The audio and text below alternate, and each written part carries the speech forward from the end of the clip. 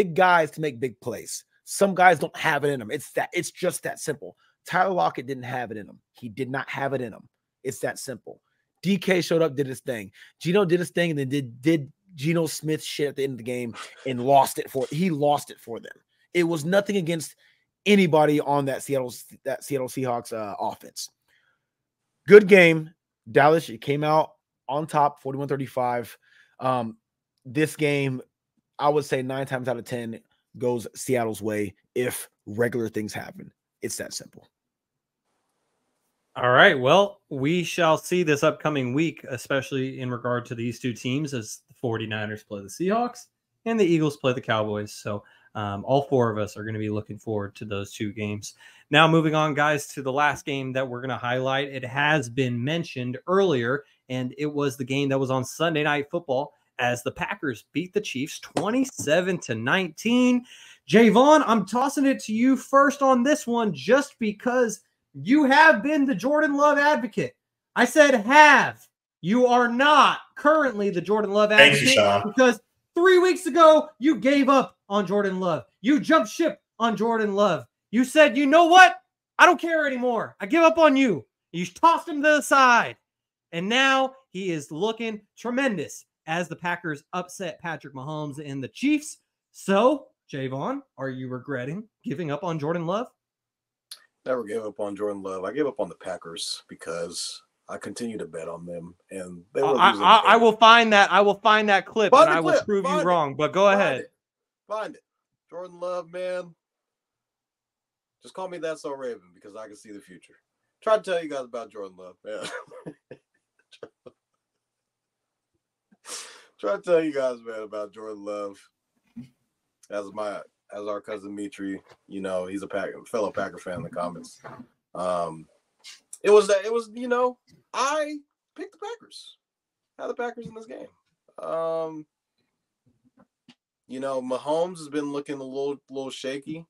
Khalil, he did DM me right after the Niners game. I was like, hey man, congratulations. I know it's a big win for you guys. Like, you know, another day, another weekend at his office. But he did tell me, he was like, hey man, like we're gonna beat the Chiefs now. And I was like, you know, it's Mahomes. I picked them, but I wasn't confident in, you know, them kind of going out. You know, I had a couple calls go their way at the end. But the Packers have kind of just like in recent weeks, they've kind of been jumping out to these leads like 14-0, like 21-7. 14 I think they were up at halftime, and you know, on Thanksgiving when they jumped out to that lead against the Lions, a lot of people were like, whoa, like what's going on? Like, and they're, you know, these are quality wins that they have. You kind of look at their wins and you're going through it like, man, like these are some good teams. Jordan Love, I mean, this is his first real season as a quarterback, so you know there's going to be some ups and there's going to be some downs, so there are going to be inconsistencies with this team. But I do think that the Packers have found a franchise quarterback. I'm a guy who can, you know, win you know, big games at home in prime time. This was a Sunday night game, so everybody was watching. Taylor Swift was at the game, so everybody was saying there's no way the Chiefs lose, right? And ultimately, you know, the Chiefs they try to, you know, make Patrick Mahomes had a really bad pick, you know, late in the game. And it kind of was just like when you have to go through certain things when it comes to, you know, making plays without having a Tyreek Hill at the end of a game, or when Travis Kelce isn't able to make, you know, consistent plays throughout the game, and you have to rely on guys like Marquez Valdes-Scantling to make big plays. It's not possible. It's going to be a lot harder. I get the Chiefs are the defending champs of the National Football League, but I don't know if most people besides, you know, Kansas City fans believe that the Chiefs are going to go back to the Super Bowl. Are they going to make it out the AFC? Are they the best team in the AFC? I don't know. I'm not sure. They're 8-4 right now. I think this is the first real time we've seen the Chiefs look human, if that makes sense, because pretty much to everybody else, they're like, oh, they're this gauntlet, you know, they're Galactus, they're Thanos out in the AFC, and like everyone's kind of like, who's going to beat Mahomes? They're usually favored in almost every game they play in for the most part. And kind of for them to go into, Green Bay, which is a place where Patrick Mahomes has actually never played. This was the first time he played in Green Bay, which was a shocking thing to hear. And then Jordan Love just outplayed him, playing point blanks, period. I thought they ran the ball really well. A.J. Dillon was getting a bunch of carries, and he was a big factor for them. I get Kansas City had some injuries on defense, but I feel like KC had a bunch of chances to win this game. But they, had too many mistakes, and the Packers kind of came out and they handled business. They still on business last night, And I think the Packers are going to make playoffs. I'm going to come out and say it now. Packers are making the playoffs. All right, guys, I'm tossing it to you next. What did you think about this game? Was it more so the Chiefs lost it with lackluster play from Patrick Mahomes, or at least not to his standards, or was this more about the Packers who seem to be rolling? I think the Packers handle business at home. It's that simple. The game came down to a couple questionable calls, but again, when you're a good team and you're playing against a team that's got some fight in them, you can't leave it up to the officials to decide the outcome of the game. And that's what happened to the Chiefs. There's a couple, don't get me wrong, I think we all watched the game. There were a couple plays where at the end of the game, I'm like, oh, that's PI for sure. 100% PI. Didn't call it. Why are you in that position in the first place? You are the Kansas City Chiefs. Okay. Arguably the best team in the AFC outside of the Ravens right now. But you know what I'm saying? You're the Chiefs. You're the defending Super Bowl champions. And you're going into Lambeau, which is somewhat of a hostile environment. It's a tough place to play if you're not used to the cold, but they're from the Midwest. They're used to the cold. It's all good. And you can't seal the deal in this game. The Chiefs did not prepare enough for the Green Bay Packers. The Green Bay Packers did what you guys did and came ready. They're like, no, yeah, we know who's coming to town. We know it's the Chiefs. We know it's Mahomes. We know it's Taylor Swift. She's in the building. Travis Kelce. And they prepared well for it. And for the first time all season long, like Toddy said, their run game didn't look bad at all. I was like, whoa, wait a minute. No Aaron Jones, no problem. AJ Dillon, you know what I'm saying, doing the thing, and then just watching Kansas City try all their cute shit. Well, when you do that, every week, you're going to have a week or two where it doesn't work, and it didn't work.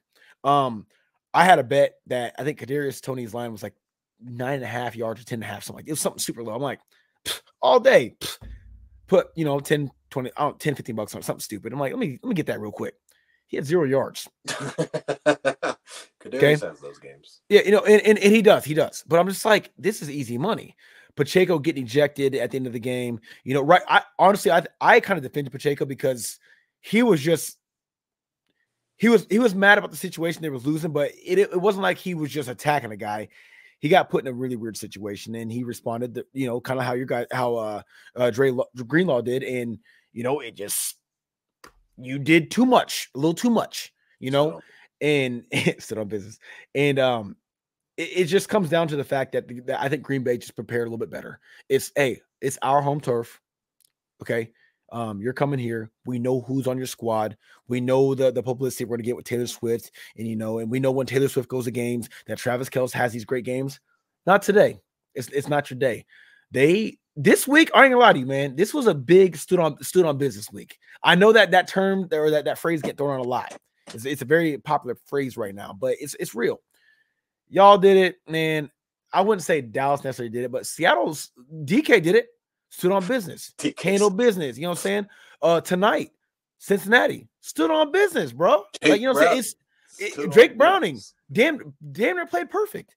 I think he had two touchdowns, no interceptions, 300 plus some odd yard, whatever. In one against Trevor Lawrence in the Jags. Even though he went out, he still did the majority of the work. This is just one of them weeks, man. And Green Bay was that team that was like, yeah, come on. Come to Lambeau, let's do it. And they came out on top. Green Bay gets nothing but respect from me. Every last player on offense and defense did exactly what they needed to do, and that win was legitimate, 100%. All right, Kevin, close this out. What did you think about the Packers beating the Chiefs? Before I get into that, Toddy, you lasted an hour in the gear, man. I appreciate it. I didn't think you were gonna last that long, but I knew it was coming, dog. You was talking for a while. I knew you was sweating, but talking more about Jordan Love. like Toddy said, he stood on business. Jordan Love came in here, and he is on track to have just more yards and touchdowns than Aaron Rodgers in his first full year starting. So the question is, coming into this season, did they find their franchise quarterback? And the answer is yes. But talking more on the Chiefs side, we talk about this week in and week out. The receiving core is just abysmal. Besides Rashee Rice and Travis Kelce, it's nothing. We talked about Tony having 0 yards. Marquez Valdez-Scantling had 2 yards with 2 catches for 25 yards. This receiving core is abysmal. You're not finishing drives like I talked about with the Eagles. It comes down to execution. And if you're just going to keep putting up field goals, you're going to keep giving this team confidence that they can play with the Super Bowl champs. And just because we go to Super Bowl champs, you're going to get everyone's best game. And Jordan Love and Christian Watson, Jalen Reed, Romeo Doubs, we talked about A.J. Dillon, where they're missing their best offensive player in Aaron Jones. This is like the youngest offense in the NFL today. So they have this great defense to lean on, and this offense is only going to get better. We saw them struggle early, but they're coming up to play, and I wish Toddy wouldn't have been like Kevin and turned in his parking pass, but you know what? There's always next year, Toddy. Parking pass. Yeah, just like Kevin turned in his Justin Fields parking pass for the presidency of the Justin Fields fan club. That's still to be determined. And the only thing that I'll say for this is Jordan Love in his last 3 games since Jaevon gave up on him, 857 yards, 8 touchdowns, 0 interceptions, 3-0 record. That's pretty good. Back, Toddy. He sure was. As we continue here